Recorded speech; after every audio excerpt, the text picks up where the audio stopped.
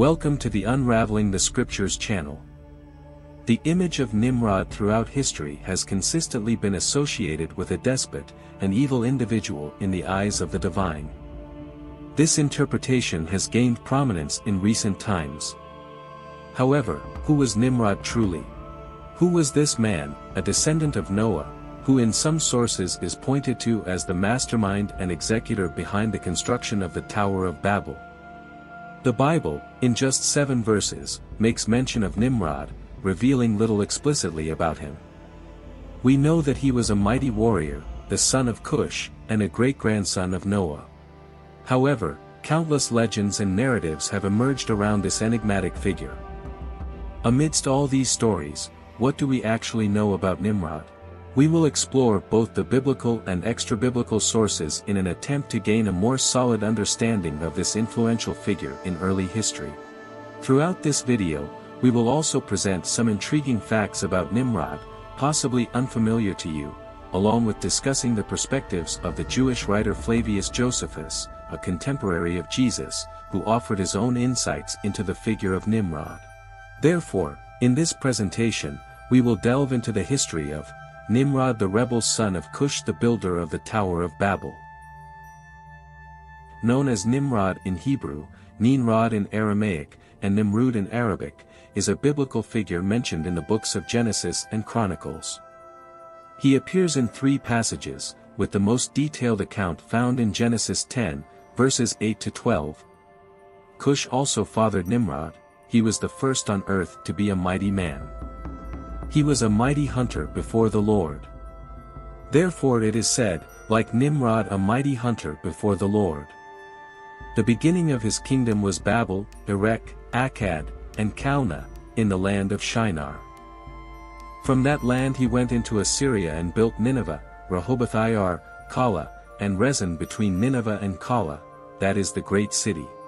In another genealogy, found in 1 Chronicles, Nimrod is also mentioned.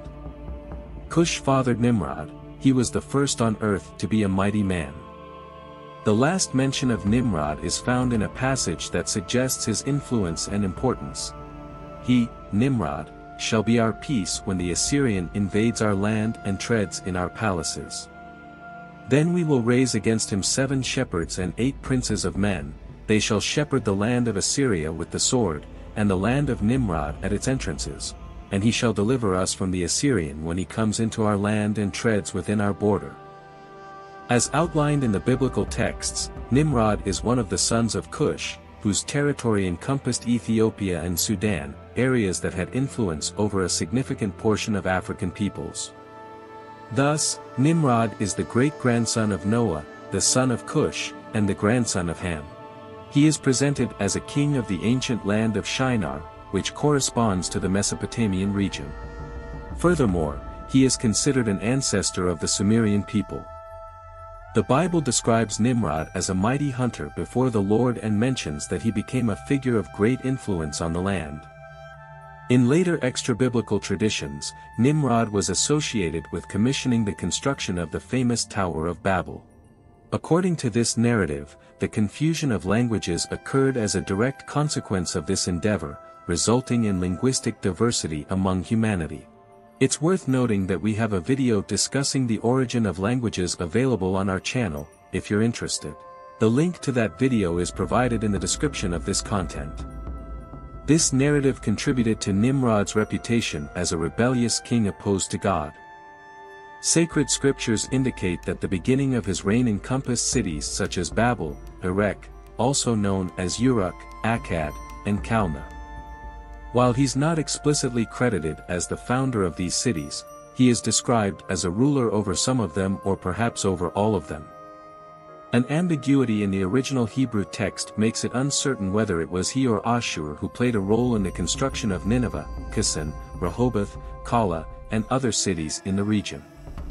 To some extent, he's also associated with the origin of the Assyrian people, as a possible ambiguous interpretation of the text. It's worth highlighting that Nimrod is not part of the Semitic lineage but rather the lineage of Ham. He is one of the lesser-remembered sons of Cush, whose other sons gave rise to various African nations and other regions, including South Indians, along with many other peoples around the world, especially those with African roots, descending from Cush, son of Ham. It was in this context that the first king after the flood emerges, mentioned in the scriptures as Nimrod. In Jewish and Christian traditions, Nimrod is often seen as the leader of those who undertook the construction of the Tower of Babel in the Shinar region, corresponding to ancient Babylon. However, it's important to note that the Bible itself does not explicitly affirm this connection. The kingdom of Nimrod encompassed cities such as Babel, Erech, Akkad, and Calneh in the land of Shinar, as reported in Genesis 10, verse 10. Flavius Josephus, an ancient historian, believed that the construction of the Tower of Babel likely began under the leadership of Nimrod. He expressed this view as follows. He, Nimrod, also said that he would be revenged on God, if he should have a mind to drown the world again, for that he would build a tower too high for the waters to be able to reach. And that he would avenge himself on God for destroying their forefathers. Antiquities of the Jews, Book 1, Chapter 4. In addition to Flavius Josephus, this perspective also finds support in the Talmud and other ancient Jewish writings. Several Jewish interpreters, such as Philo and Yochanan ben Zakkai from the 1st century AD, share this view. They approach the passage that mentions a mighty hunter before the Lord, in Hebrew, Jiber Tzayid Lifnei Yehovah, as possibly indicating a position of opposition to God, rather than before God, a similar interpretation to that found in Pseudo-Philo. The term Pseudo-Philo refers to the anonymous author of Biblical Antiquities. Furthermore, some rabbinic commentators also related the name Nimrod to a Hebrew word meaning rebel, attributing to him a sense of rebellion against God.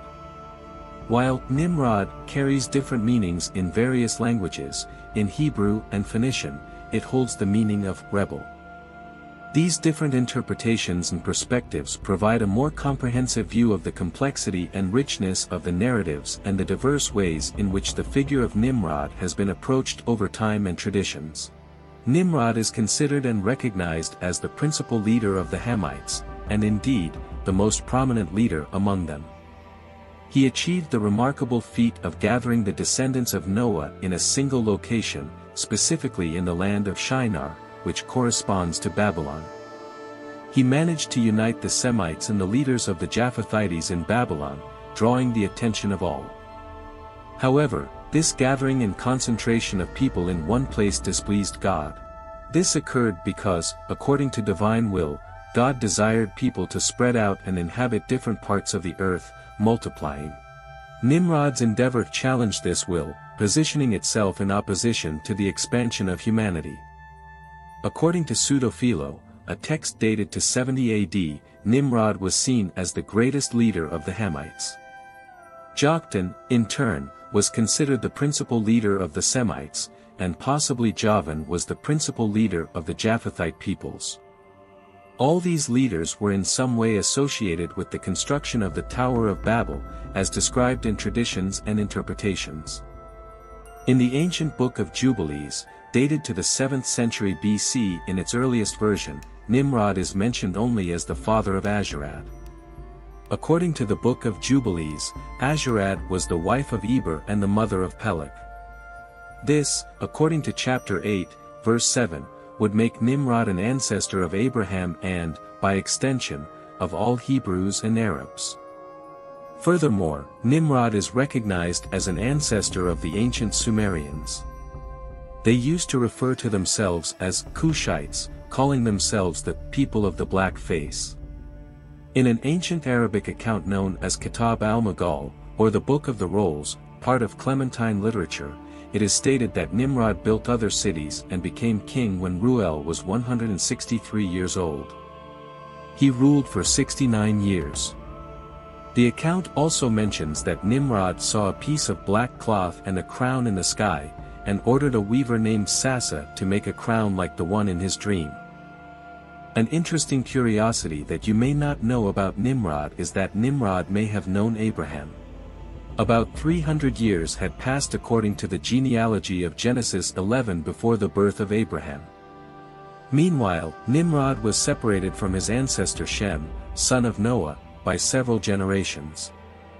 The extraordinary longevity of pre-Diluvian lives continued to a lesser extent after the flood. Shem and his descendants lived to around 400 to 500 years old.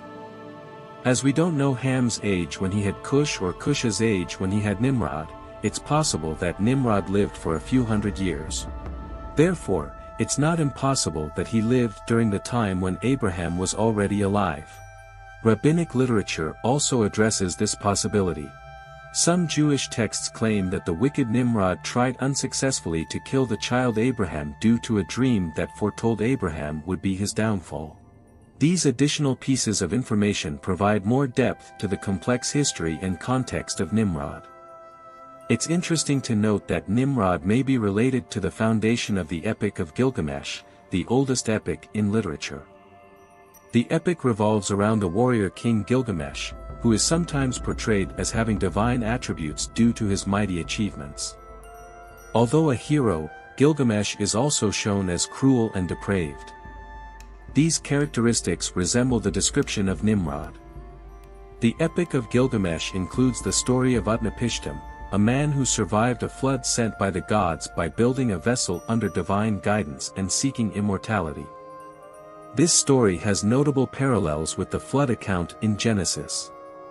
This could be interpreted as a possible interaction between Nimrod and his ancestors, such as his grandfather Ham or great-grandfather Noah.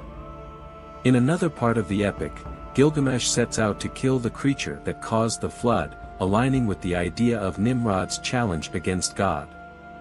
While the two may not be directly related, there's a possibility that some sort of relationship between Nimrod and Gilgamesh influenced elements of the epic. Nimrod, like other descendants of Noah, is portrayed as a tyrant. Many of them, including the Semites and Japhethites, disobeyed God's orders to spread out to different territories after the flood. They remained in the land of Shinar, disobeying the divine will to repopulate the world. I thank everyone who has watched the video up to this point and invite you to share our channel with others interested in deepening their knowledge of sacred scriptures, ancient languages, and ancient cultures. Feel free to suggest other figures from sacred scriptures that you would like us to cover in future videos. Keep following our content, in this video that is now appearing on your final screen. See you soon.